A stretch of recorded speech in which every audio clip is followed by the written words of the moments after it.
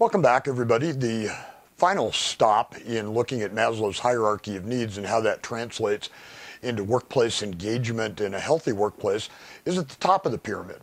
That top spot Maslow originally identified as something called self-actualization. And I know that's a mouthful of language and it takes a little while to kind of get your arms around that, but in a nutshell, it's when somebody believes that they're on the right path, when they are, their skills and their competencies and their core values are in alignment to what they're doing, or they're on the right path in believing that's what they're doing. Now, from an organizational perspective, we have a couple of ways that we can attack that. One of them is a traditional method that a lot of folks use with some kind of varying degrees of success, and that is to go after career management. You know, literally sitting down with your team members and talking about, so what do you want to do? Where do you think you fit? What do we need to do to path you to get there? And traditionally, again, that's had kind of some success and some failures because a lot of organizations run out of the steam to follow that all the way through the end. It's not enough to just sit down and map that out.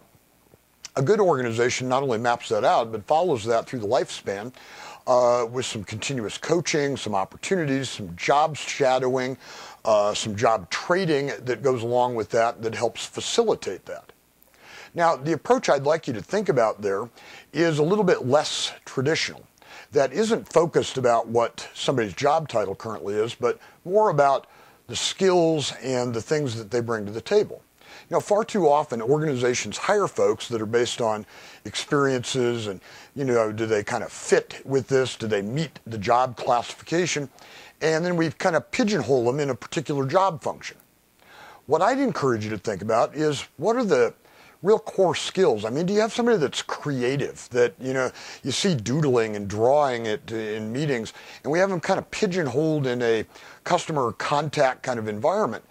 Let's sit down with our team members and find out what their talents are. Are they good in front of people? Are they good with customers? Are they good at diffusing difficult situations? And one of the ways that you can do a really outstanding job of self-actualization and encouraging your team to hit that level of motivation is by matching their talents with, opportunities and sometimes crafting opportunities that are based on their talent. And not trying to jam a round peg into a square hole, but looking at where they're talented and building something that matches those talents and contributes to the organization's success and their own self-actualization. The other strategy I'd like you to think about related to self-actualization is allowing our team members something meaningful outside of the working environment to work at and to be involved with. Great, and we've seen this in play now with a couple of organizations with outstanding success, is allowing your team members the opportunity to volunteer and to do meaningful work inside their community. Now, there's one little asterisk on that I want you to really kind of focus on. Is that the organization's desired charity flavor, or is that something that's really driven by team members that they can get their arms around? Do we allow team members to do different things that aren't necessarily company-sponsored ones when it comes to volunteerism and contributions of their times and their talents? The model that we've seen that works best is kind of allowing team members to drive that, and I'll scare some of you, the daylights out of some of you. The best model, the best practice that we've seen is actually allowing team members one day per period of time, whether that's a month or a quarter, where they can serve in a volunteer capacity.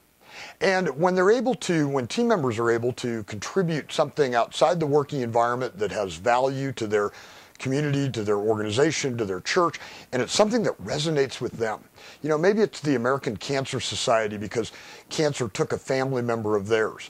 Maybe it's the Humane Society because they have a real strong affiliation with animals and that kind of cause. But whatever it is, when it resonates and connects with them and they can drive it, there's a lot more value in that self-actualization. When we're together again, we're going to talk about more engagement strategies and healthy workplace strategies. But for this time, we are done looking at Maslow's hierarchy of needs, and I look forward to seeing you again very, very soon.